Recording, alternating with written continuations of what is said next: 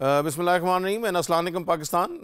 Good to see all of you back, and we are moving on to the next chapter. We were previously studying the different frameworks and the different regulations and the different laws which exist, and especially the Sarbanes-Oxley Act 2002, which is very important.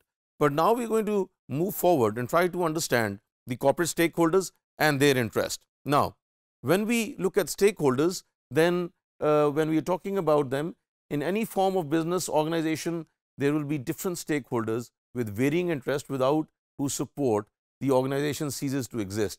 The interest of some stakeholders at some point of time may be complementary, while at others it may be contradictory. So, again, ladies and gentlemen, when we are looking at the stakeholders, then they can be internal stakeholders, they can be external stakeholders, they can be primary stakeholders, secondary stakeholders, tertiary stakeholders, satellite stakeholders.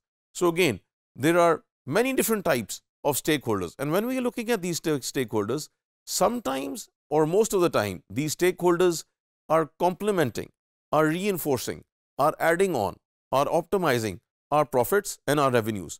But in many cases, there can also be possibility that they are contradictory and can also be causing regression of the organization.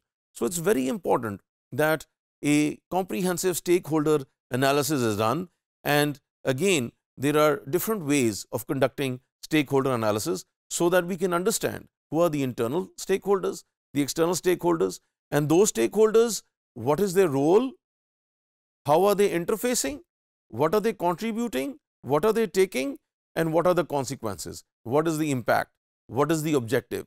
So, all of these things are very important for any organization, and to identify the stakeholders and then to assimilate and comprehend how those stakeholders would be interfacing with the organization is extremely important. Now, when we look at these stakeholders, just like I was mentioning, that primarily and broadly speaking, they are internal and there are external stakeholders, and there are other forms of stakeholders, but right now at this particular stage we will be looking at these two. Now, when we look at the internal stakeholders, then these internal stakeholders are those who engage in economic transactions with the organization. For example, they could be the owners, the employees, and the managers. External stakeholders are those who do not engage in direct economic transaction, but their actions can affect the business. Examples: the government, the suppliers, the creditors. And when we are going to be looking at a particular table, this is a very interesting table that I am going to be sharing with you, that if you look at the corporate stakeholders and their interests, then the shareholders, their interest is value maximization, profitability, liquidity growth, and market price, while the employees and trade union want benefit maximization, quality of work and life. The government is more interested in taxes, employment, true reporting, and diversity, while the creditors want liquidity and debt servicing. The customers are interested in the quality, in the price, the care, the post-sale services, maintenance, and other issues. The community wants to have jobs and environment protection, and most importantly, equity, merit-based, and also compassionate. Institutional investors are identifying and hooked on to the share price and the corporate image as a whole, while the competitors want to have fair business and again a fair competition.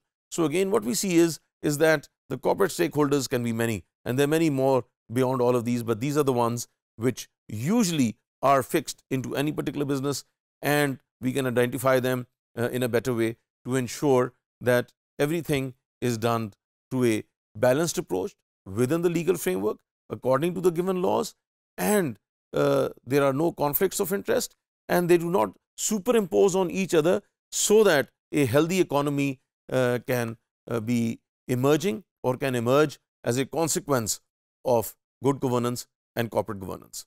Thank you so much.